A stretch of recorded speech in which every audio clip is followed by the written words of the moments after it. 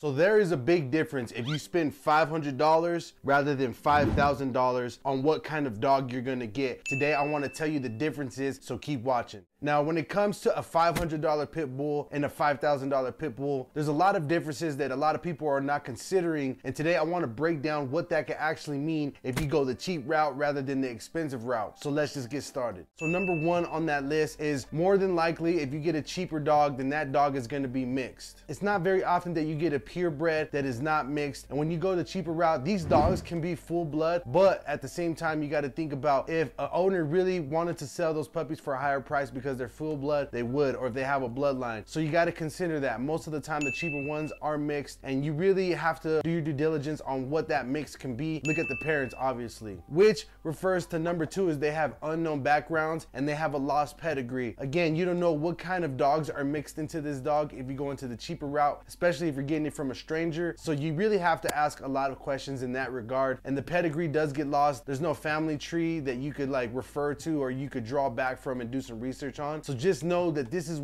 something you could be getting into. Now, number three on the list is the genetics can be low quality in a cheaper dog. What I mean by that is the fur is just not as shiny. They could have some muzzle issues. It could be too short, too long. They could have some hip problems, east-west feet. They could also have kink tails. And most of the time, one of the biggest things I see is that they're gonna buy a $500 pit bull thinking that they're gonna get a $5,000 American Bully build in their dog. So overall, the build is just not as strong and not good as quality. Another con that you have to consider is that the medical history on your dog could be a mystery. You don't know if this is health tested. You don't know if they have skin allergies, heart diseases that could develop really easily because of the genetics, hip and joint issues. They could also have hip dysplasia. All these things could be a mystery if you get a cheaper dog that's kind of like an impulse buy. Keep that in mind. A big thing to consider, in my opinion, is they can have temperament issues and also be harder to train if they're a little bit skittish, they're a nervous dog, or they're just an aggressive dog. You got to keep in mind these people are not bred in it for the interest of the dog. Sometimes it's mistakes. Sometimes they're trying to do a crash grab. So you got to make sure that their temperament is,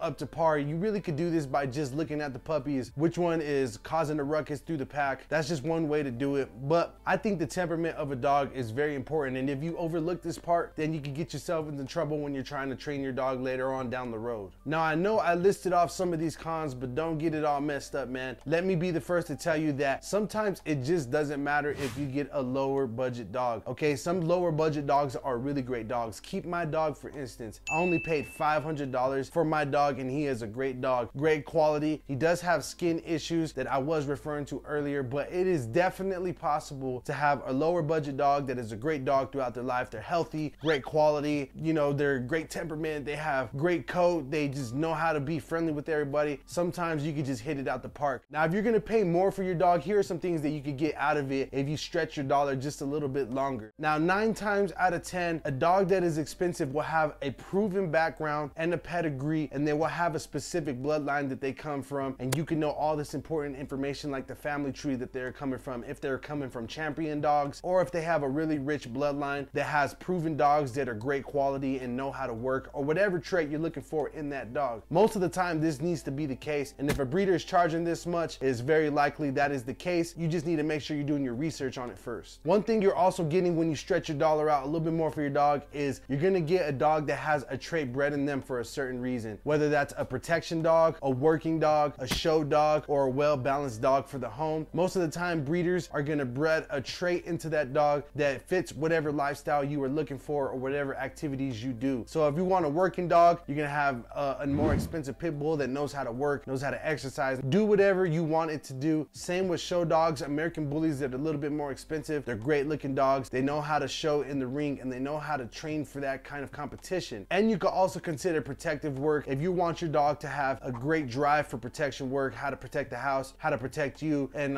how to be a guard dog, when you spend a little bit more money on this kind of stuff, you're gonna get exactly what you're looking for. I would say 9 times out of 10, as long as the breeder is not being shady. An expensive dog will also have medical tests done for them so you you could foresee in the future what are possible problems that you could run into. Now, this covers skin allergies, diseases inside the body. Having medical tests will give you a good grasp on what to expect in your dog in the later stages of their life as well, not just the early stages. Now, the more expensive dogs will usually have a higher quality build with the dog. For instance, they will have functionable muzzles. They won't have that short muzzle where they're not able to breathe. And I'm talking more towards the bully area, but a lot of things that are great. They will also have no joint problems. They'll be very healthy in the range of what dog, whatever you're trying to buy. So if it's like an American Pit Bull Terrier, you would get one that's an actual American Pit Bull Terrier size, 30 to 60 pounds. Again, it just depends on the breeder, but these are the things that they are charging for, guys. This is the reason why they're charging high dollar, because a lot of this stuff is already known in their dog. So all in all, when you spend a little bit more on your dog, it's a better quality dog 9 times out of 10, but it also depends on the breeder. I'm gonna say this 1,000 times because it really does. You have to do your research. There could be very expensive dogs that people are just like doing people